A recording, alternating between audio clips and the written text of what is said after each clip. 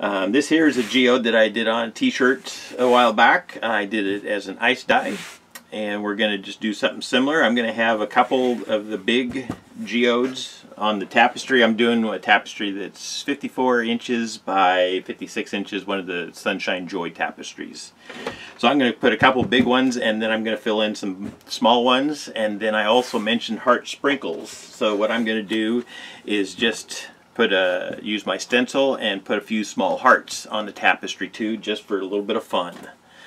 So what we're going to do to start with, I have a tapestry that's been soaked in soda ash. It's been spun out, and then I've even left it sit out for just a little bit because I just wanted to just be barely damp. Normally I like to let them dry before I dye them, but since we're doing this live, I'm going to go ahead and just tie this up and get it dyed. But this is going to be a long video, so you guys can come back.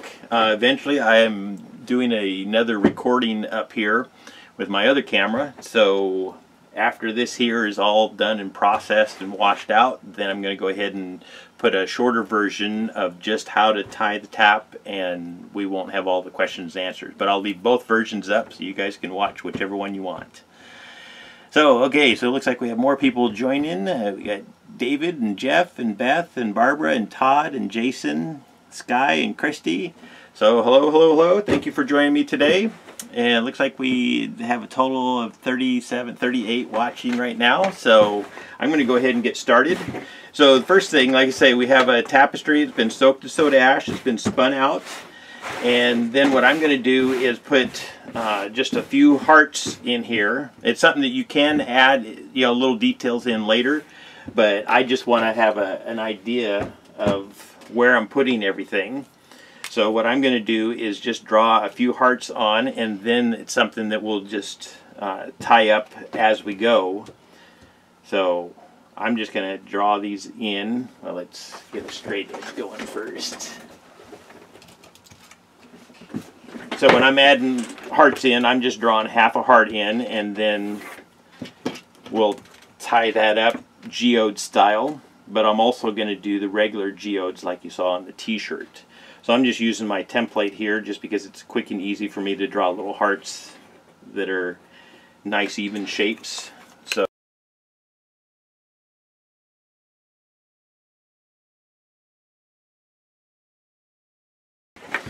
So let's see, let's start our big geode over here. So I'm just kind of going to put one in one corner, and then I'm going to go diagonally, and I'll put the other one over here in this corner, and then just fill the rest in with whatever here. So if you're going to start the geode at the bottom, what I like to do is just kind of draw just a little bit of a general shape in there to kind of start with. Just so you know kind of how your geode is going to fit in here. And I'm not doing an exact fold on this. This just kind of gives me a general idea, just to make sure that I don't want to have a round bullseye type of geode. I want it to have a little bit of weird shape to it, like a stone would have. So once I have that done, then I'm going to just kind of pick this up, and I'm going to just start kind of doing just a little bit of a pleated fold here, just kind of gathering this up in the shapes here that I drew on here, just to kind of get it going. If you pick it straight up like this here, then that's where you're just going to get round, and you can certainly do that. There's nothing wrong with that. I like mine to look more like stones though, and they usually have a little bit more shape to them. So that's where I like to start with kind of a weird shape on here to go with. And then, like I say, you can kind of do some of your pleating down here on the table. I'm just kind of doing just a quick gather on this, and then I'll pick it up and just kind of work more of them in. So I'm just kind of lining this line up all the way around here, and you don't have to draw a line. You can just go for it just pick it up and just manipulate it how you want it. And that's how we'll do the top one, since we're going to start from the point. So I'm just kind of gathering that all up here in my hand and just trying to put that line all in an even run, and that'll be our first tie that we do, is right along that line. Okay. Once I have that done, then I try to kind of pull that up a little bit, smooth this out a little bit there, just so that it's not a complete big wad there of fabric. And let's see, yeah, there's my sinew pool, a nice dowel of some sort. This one here I got from Nikolai Saving. He still sells them, and it has a little port on the end where you can do the fast speed with your, or fast wind. But anything that you can wrap sinew on and then hold nice and tight in your hand is going to help with these geode type folds. Just because you're going to do a lot of pulling and trying to pull sinew by hand, you're going to end up cutting into your hand that way. So I usually will just start down here at the bottom. If I'm doing a start at the bottom, I'll just wrap around the bottom here, around where my line was, and I'll usually wrap a few times and kind of give it a pull, and then I tighten it, wrap around a few more times, and then pull it nice and tight. And whenever I'm pulling, I'm making sure that my arm is going to go back. So if this here breaks, my arm is going to go back behind me. I have done it once where I pulled and I was pulling straight up like this here, and it broke, and then I end up punching myself in the face. So that's just one thing to be aware of when you're doing the sinew pulling, is that you want to just have good pull where you're pulling straight away from you, or you can pull the other direction, and I'll pull it out this way, hold with one hand, and then pull straight out from me. So if it breaks, my hand is just going to straighten out like that. The other thing, when you're pulling away from you, if you run the sinew under instead of over, if you run it over the dowel, then that pulls into your hand. You run it under and it's just more comfortable. So just a matter of finding which way works best for you. And I've also seen some people that they'll use a big broomstick and they'll put it down on the ground where they can pull, you know, hold it with their feet and then pull up like this here. So yeah, you just got to get creative and find what works the best for you. So the next thing that I'm going to do now, I got that one tied on there, so I'm just going to go up, you know, about an inch or so, and I'll usually vary the distance in here. Sometimes I'll do little skinny ones and I'll do wider ones, and that just is going to give you a little bit more shape then within your different things, where you have some skinny, some fat, and you can see how I kind of have this odd shape here. So geodes are fun because you just get to kind of randomly play with it, and they usually come out pretty awesome.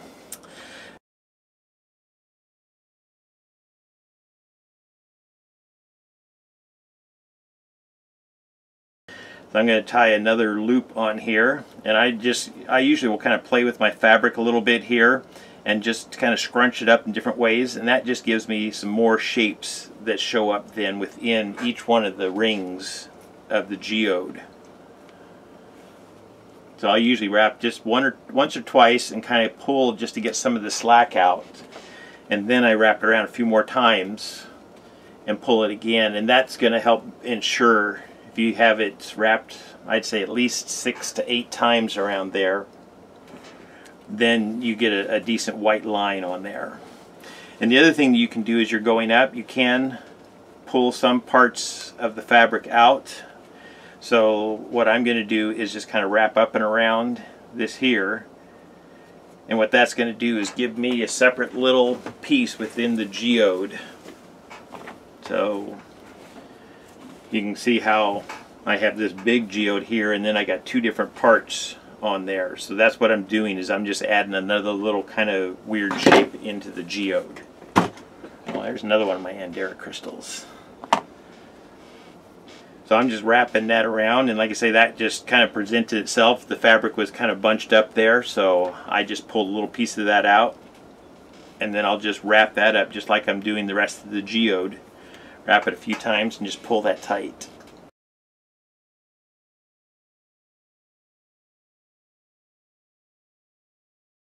So after I wrap out to the end of this here, then I just did kind of a little bit of a wrap, brought it back down here to the center point so that I can continue on now with my geode going out here.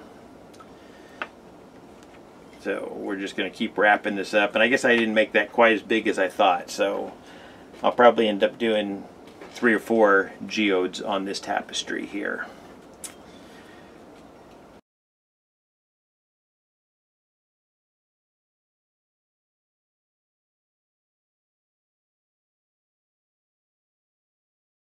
Okay, so we're just about done with this geode, so then I'm just going to move over and start on a new one. And like I say, I'm going to switch back and forth between starting at the bottom and coming out to the end, and I'm going to start the next one at the tip and then work my way down. So whenever I finish a run though, I usually like to kind of bring it back down. I don't like to try to finish it off right at the very tip here, because if you pull too hard on those tips, then you can stretch the fabric and it'll leave just kind of like a little bump that doesn't want to go away. So I'll bring it usually back down to one of the bigger ones, wrap it around a few times and give it a nice pull to tighten that up. And then I like to cut mine, and I tie a little bit of a knot in the end of the string. It just makes it easier for knowing which ones I'm going to unwrap. And then also when I'm grabbing that with my wet hands, that knot is easy to get a hold of to start unwrapping this. So there's part of my geode right there. So I guess this will be as good as time as any to tie up some of these hearts. So I'm going to just do up a few of these heart sprinkles, and they're going to be like little geodes themselves. So for this here, I'm going to actually do the little fold in half and pleat it and go up that way.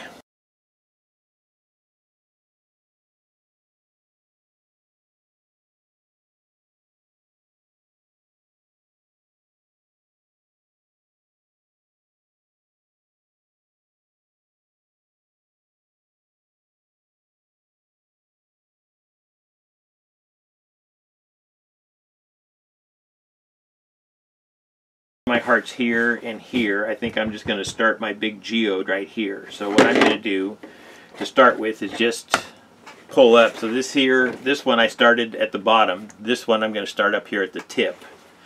So I'm just going to do kind of a reverse action of gathering the fabric up. And like I say, if you pick it up just straight like this here and tie straight down, you're going to get kind of concentric rings. If you want more of the shape, then as you go down, you'll just need to adjust your fabric here. So that's kind of what I'm going to do here, is just adjust this a little bit, get some of these creases pulled out just the way I want them, and then I can just kind of scrunch up that center part a little bit just to give me a little bit of thickness there. Because like I say, if you try to pull too hard on just a little tiny tip, you might stretch the fabric out that won't go back. So I like to have just a little bit bigger of a tip there. So I just kind of wadded that up. Hopefully you can see how that's wadded there. So let's see here. Yeah, that works. Okay. And why do you do it reversed? Are you meaning starting from the top instead of the bottom? There's just different ways of tying it up, and I have done it both ways, so I thought I might as well show both ways on here just to give people more variety. So once I do my first tie, then I'll usually kind of do more of that scrunching up, so I'll just add some little bits of extra fabric there and scrunch that up, and then just put another ring in there. So you can just kind of, and then you can also work in a direction here. So I do have like a heart down here, and I got another one over here. So I'm just going to kind of try to fill up this whole corner with the geode. So I'm just going to kind of gather fabric up from all the way around here and just fill up this whole space. So sometimes those starting from the top is more interesting, because I think more of this gathering here where I'm intentionally trying to shape the geode and making sure that I don't have too many layers that are wrapped, tucked all the way on the inside there. So I just keep adjusting it and keep wrapping it up. Okay.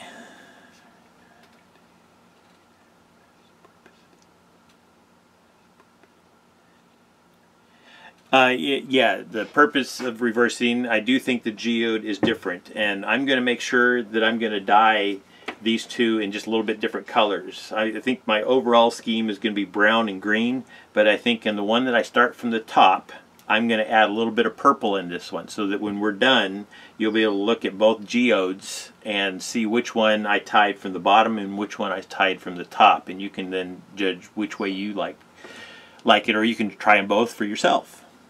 That's always fun too. You don't have to use sinew for doing the geodes, but if you want the lines in there, the white lines, then the sinew is what does that, because you're able to tie it extra tight to get those lines in there. What we're doing is tying it so tight that the dye can't get underneath, and that's what leaves the white lines. But if you just want just the shapes in there, you can see some of my lines here don't have white lines. So you'll get more of these type of shapes. You just won't get defined lines. But you can tie it up. I've used kite string to tie it up, and that's something you have to do a couple wraps, tighten it up, a couple more wraps, tighten it up. I've also used dental floss. Some right here, I think. Yeah. So I've used dental floss, and that's something that is stronger than the kite string, and you can do the same thing. The dental floss, I have got some white lines from those, so you can build up enough layers. Just wrap a couple and, like I say, tighten it as you go, and then wrap a couple more layers and tighten it. So sinew is not an absolute requirement. I've tried to make sure that there's many possibilities and explain the differences of why I use the things so that people can explore. Because I want to inspire people to try things, but not have to go out and buy all kinds of stuff. I mean, some things you have to buy if you want it to look the same, but you can still do these designs, just not with all the same effects. I hope that answered that question.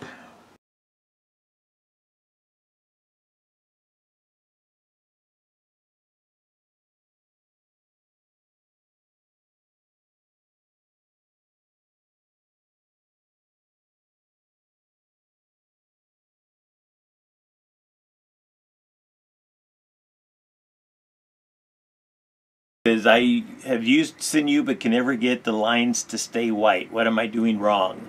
It's not really a matter of what you're doing wrong. It might just be that you're not pulling them tight enough.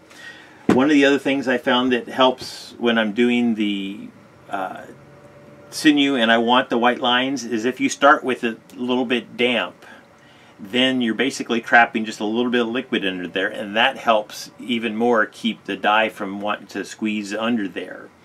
So I think it's a matter of pulling tighter and starting with your t-shirt or your tapestry just a little bit damp, and then I think you might have some better results. And like I say, the pulling, that's I think what it really comes down to, is getting it tight enough. And when I want a white line, I make sure to have it wrapped around there 6 to 8 times.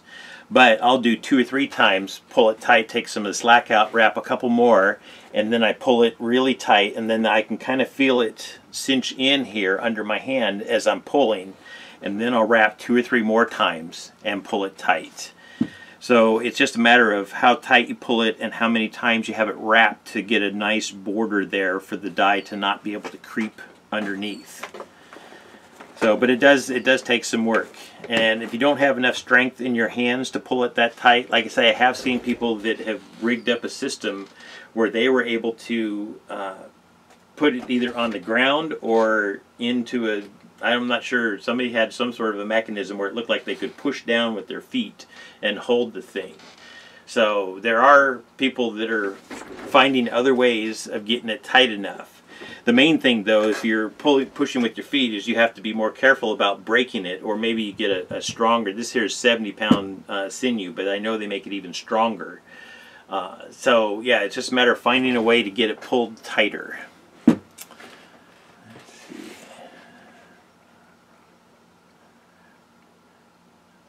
Oh, and thank you, Dragon Tears of Love for answering that question. It's really nice, but I see other people jumping right in there and helping if they know the answer to something. Let's see. Oh, I jumped down here. I'm not sure where I'm at on my questions now.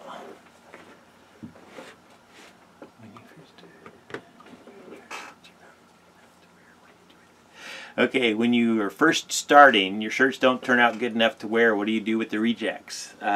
Those, I'll usually, if they just don't have enough dye in them, I'll tie them back up in a similar fashion and just add more of the same colors in. But if it just kind of overall, it's dyed, but just the pattern didn't come out the way you wanted it.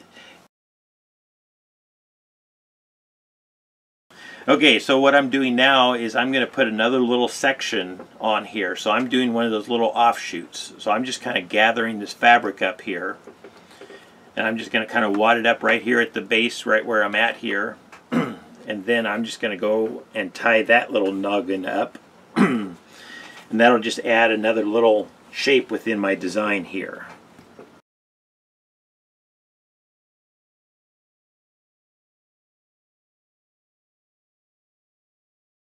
So I tied this one extra little noggin on there, and now what I'm going to do, the main thing I try to make sure is that I don't get other parts of the tapestry folded up in there. So when I'm picking this up, moving around, I'm trying to make sure that I have just the bottom here.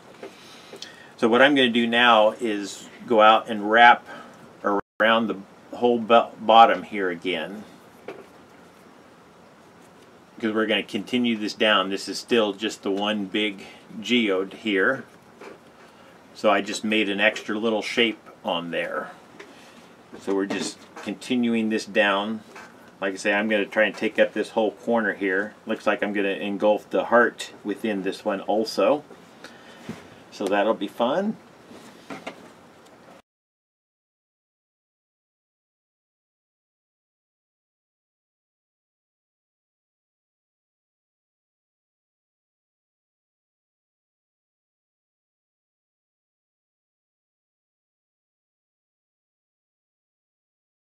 So we just engulfed the heart into this geode here. So like I say, I'm just continuing to go down. So we got one little spin off of here.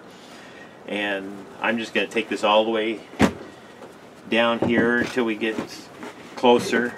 But I think I'm going to go off to the side here. Oh, I got another heart to tie in there. So, well, we're going to go off this direction. That's the other nice thing about this, is you can alter your course, and all it takes is just by gathering a little bit of fabric. So when I'm here at the base here, what I can do is just gather a little bit of fabric, so I'm heading over in this direction here, and then as I tie this in, then I can just keep adding more from this direction and just keep feeding my geode over in that direction.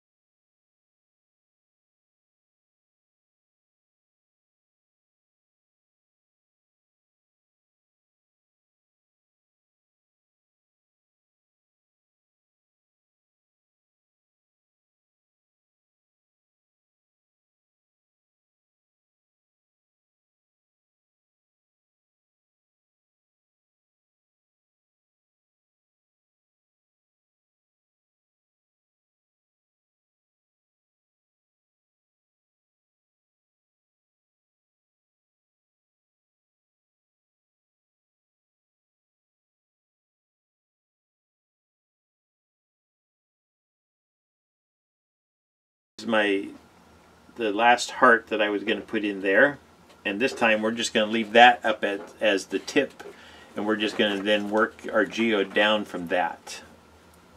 So I'm just kind of bunching up a little bit of the fabric just so that I have a little bit more of a odd shape to it out here,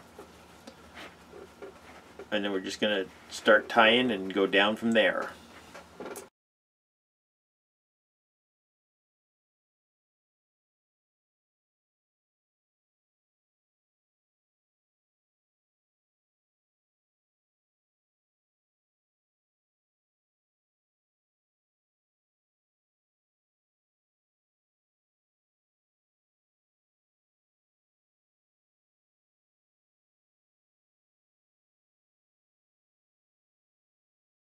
We're getting closer around here, so I'm kind of running out of areas to tie up within these geodes, so I'm going to start bunching up some more of this fabric here and just tying it off into smaller little geodes here.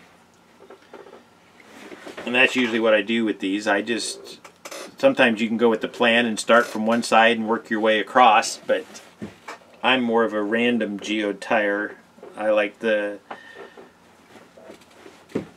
randomness and the spontaneity, and I like how the universe helps in there. Sometimes I'll get a random spot or fold in there someplace, and so I take it to be the universe's contribution to my art if I can do that.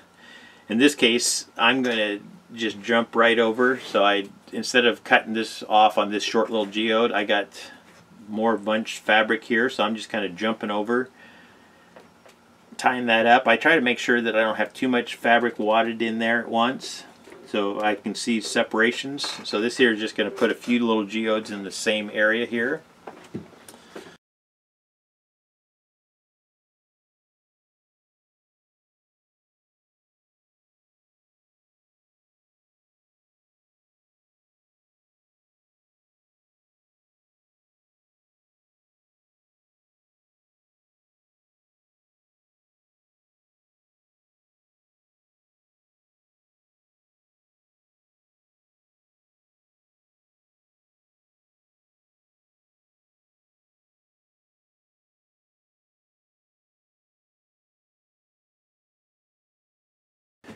The one thing I always struggle with on the geodes is how to get dye to go on here, because I usually will apply a little bit of dye to the fabric and then I put some dye over top of the ice.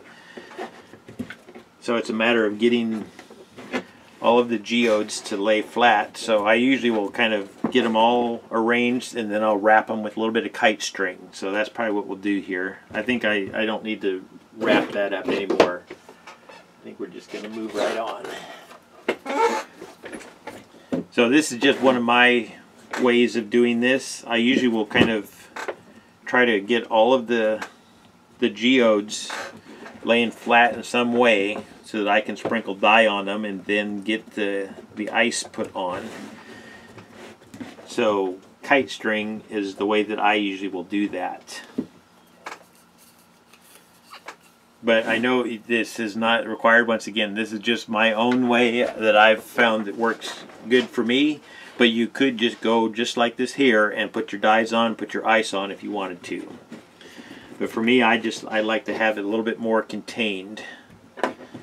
So I will wrap this up and then we'll get the tub over here and start putting some dye on.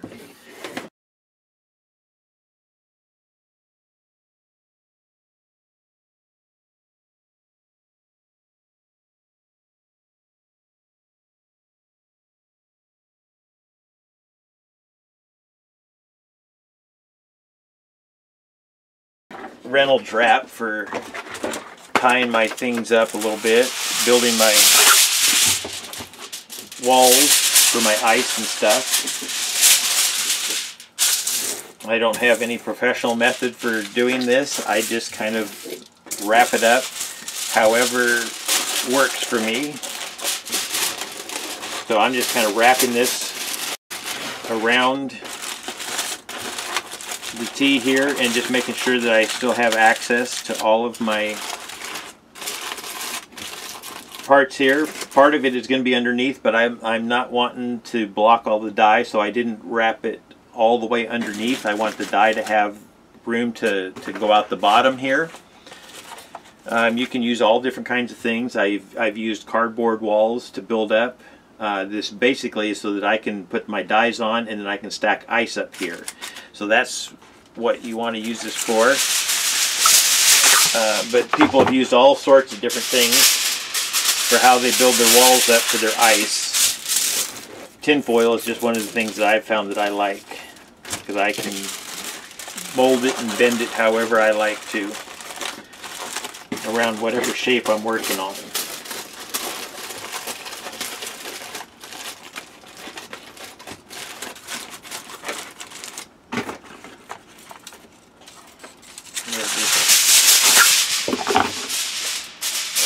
in there like a burrito or something.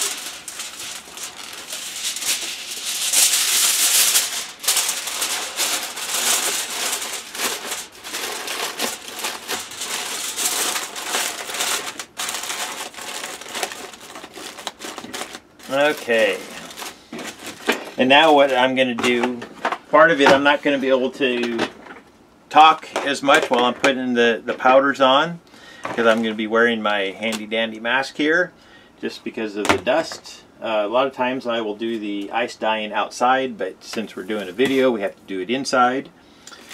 And what I'm going to do is, maybe I'll just set my rack under here. I will try to do it in the tray so that you guys can still see. And I'll tip this down. I like to have my tinfoil thing built up before I put my dyes on, because I've done it before. I put all my dyes on and then start building my tinfoil, and then you're dumping dyes. And so anyways, but I'll try to keep this as open as possible so you guys can see what I'm doing. But I don't have an exact procedure. Like I say, I like the randomness. So I just take little scoops of my different colors and I sprinkle them on. And like I say, on this one big one here, this is the one that we started, I'm going to put just a little bit of the ultraviolet so that we know which one that is. But then on the rest of these, I'm using 4 different colors of green. Let's see if we can move things around here. And I got chocolate brown, truffle brown, and bronze. And then for my greens, I have, and these are all Dharma colors here. For my greens, I have forest, moss, sage, and then aqua. So I'm just going to randomly put them on. I try to get the different colors, some colors on different parts of the geodes, just to put different colors in. So here, that's where you can see on these. This is another one that I dyed in the same fashion. So you can see the different color ranges in here. Some of them have darker colors and some of them have more greeny colors. So this here, I imagine, is going to come out in a similar type fashion. So let's get set up here. I gotta tuck this beard away in my shirt so I can put my mask on. And then, like I say, I'm going to start scooping dye and dumping it on here, so I can't talk too much while I'm doing this part. And then when I get ready to put the ice on, I'll take this back off and we'll do some more dye on top of the ice. Oh, and also I did a pre-soak in soda ash, the tapestry, but whenever I do ice dye, I always like to make sure that I add a little bit extra soda ash. So I will be putting some of that on as well. So we're just going to go for it now.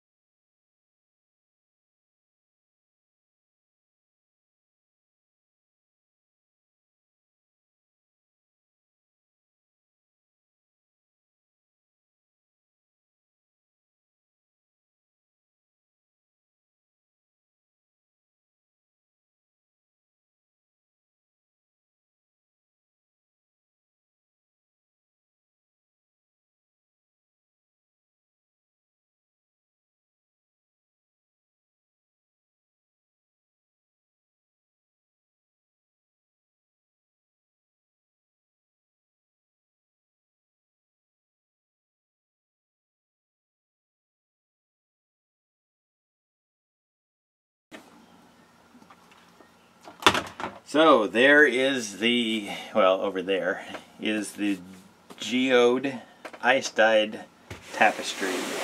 So I'm going to let that ice melt. I'll probably do a little bit of recording of that just to add into the other video, and do some time lapse on the ice melting. But once that's all done melting, then I'm going to let it batch for 48 hours, and then after that, of course, I'll wash it. I'll do a reveal video for it,